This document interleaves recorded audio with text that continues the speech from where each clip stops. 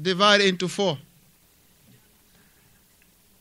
If you don't know something, ask the people of knowledge.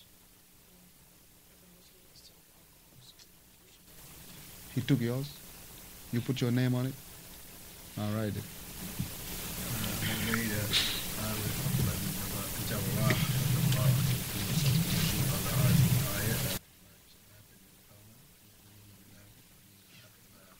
أيوة أحسنت. That Abu Ubaidah Amir ibn Abdullah al-Jarrah was the reason for that revelation when he killed his own father.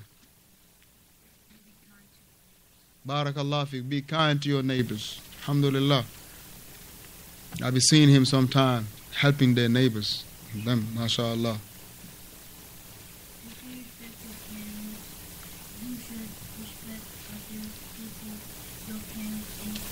MashaAllah, if you respect your parents, then you should respect everyone else that are the age of your parents. If you respect me, alhamdulillah, make sure you respect everybody that is my age and older or younger. Hayakallah. These are very good. If a Christian is nice to you, it's permissible to be nice to him.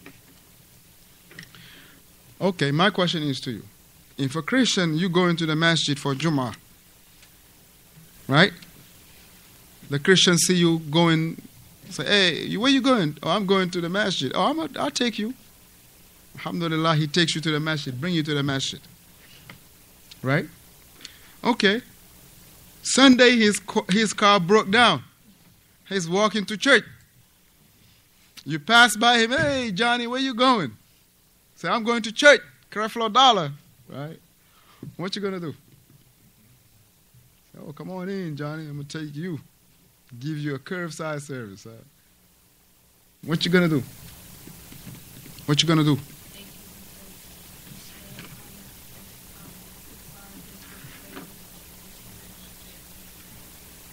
Who say no? Defend yourself. You aiding. This is something about the deen. Remember, the statement was what? As long as it doesn't touch nothing about the deen. He did you a favor to take you to the masjid, but it's not for you to give him a favor to take him to church. Because you're helping him in saying that Isa is Allah. Would you help him to do that? Then you can take him to church.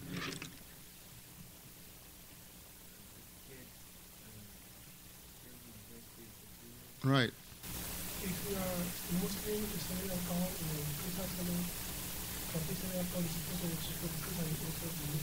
No, not the alcohol. Okay, yeah, meaning if you buying something that is permissible. Let's say you want to buy what you call it, gum. You want to buy gum, mint, right? Chewing gum, for instance. Right? You want to buy chewing gum, for instance. There's 2 stores. One here is owned by a Muslim, the other one is owned by a kafir. But both of them selling alcohol. In that sense, you go to the kafir and buy your gum, your chewing gum. No, the Ahmadiyya, they're kuffar, straight up.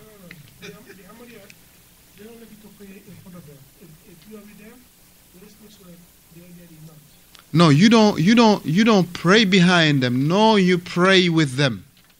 You don't let them lead the salah. No, you lead the salah with them.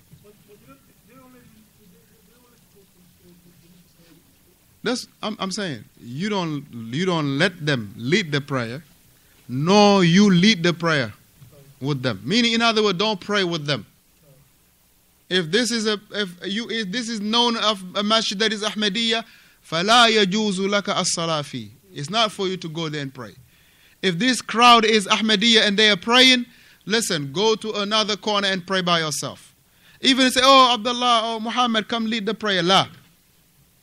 Okay, don't worry, we're going to pray behind you. Tell them, no, you go pray yourself. Because we have 2 different deen in here. We got Al-Islam and Al-Ahmadiyya. Right?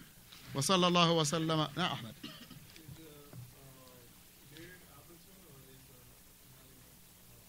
The beard.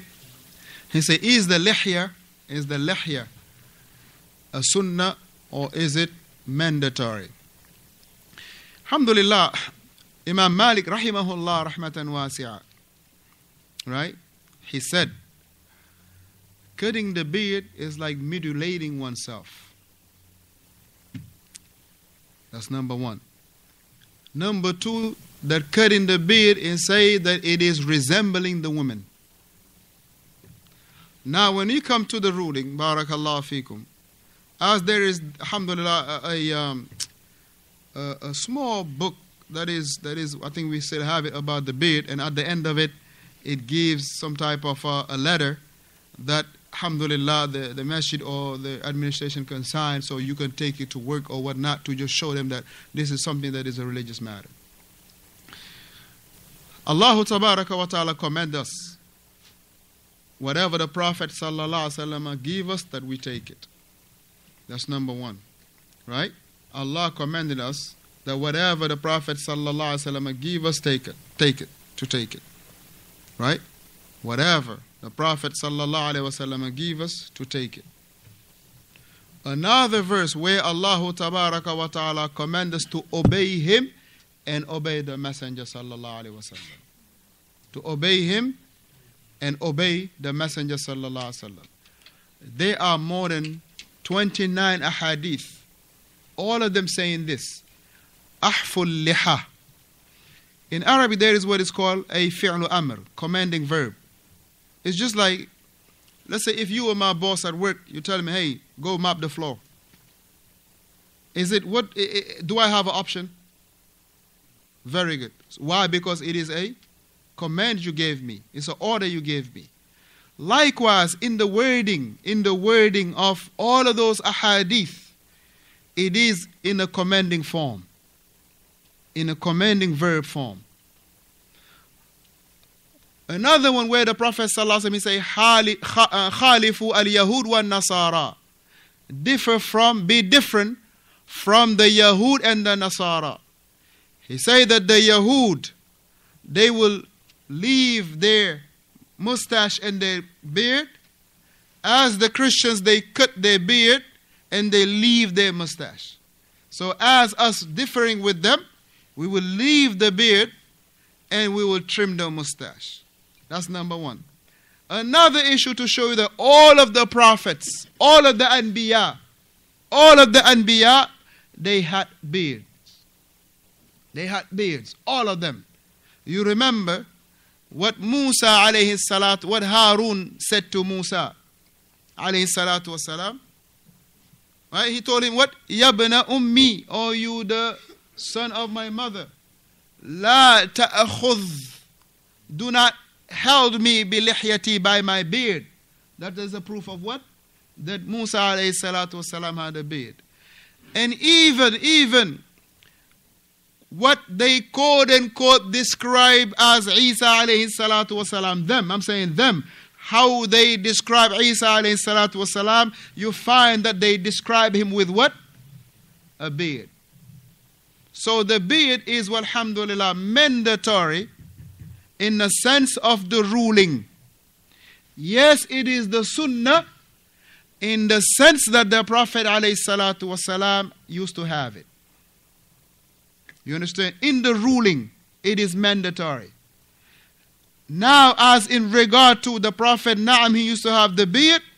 Now that is what? You can say it is the sunnah. Why? Because the Prophet used to have it.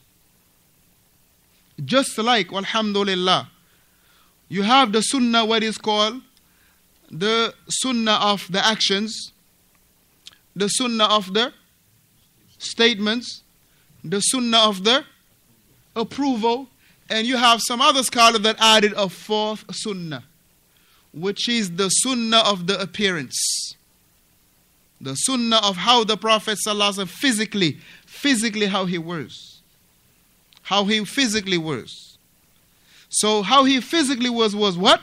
That he used to have the beard. And all the companions of the Prophet ﷺ, there is no report that so-and-so used to cut his beard. Clean shave, none of them.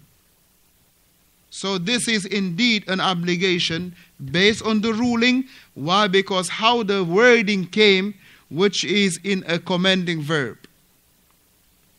Which is in a commanding verb. if a person cut his beard and he persists upon that, his testimony is rejected. If a person cut his beard and is persistent upon that, his testimony is rejected. He cannot be a witness in the sense of Islam. Why? Because al-istimrar, right? Bis-sagha'ir, yani being constantly upon the sins, or even it is the minor sins, this remove the adala from the person. This remove the adala from the person. And as I give you earlier, the statement Imam Malik rahimahullah, he say, cutting the beard, it is just like a man is taking one of his body parts and cutting it, mutilating himself. And I know that none of us men will take sharp scissors and pair of scissors and cut their nose or their ear lobes. I don't think none of us will do it. So look how he assimilated the beard to be a body part. A body part. Now that is very serious, barakallah fi. Another issue is at the time of the Salaf, they would not look at the man that was clean shaved. They would not, the same way they would lower their gaze in front of a woman, that's the same way they would lower their gaze in front of a man that he was a clean shave. Why? Because they perceive him as a woman. The Salaf was very stern in regard to the beard, barakallah fi. May Allah Ta'ala give us good in this life and in the hereafter, and make us among those who will see him. Wa sallallahu wa sallama ala Muhammad wa ala alihi wa sahbihi ajma'in.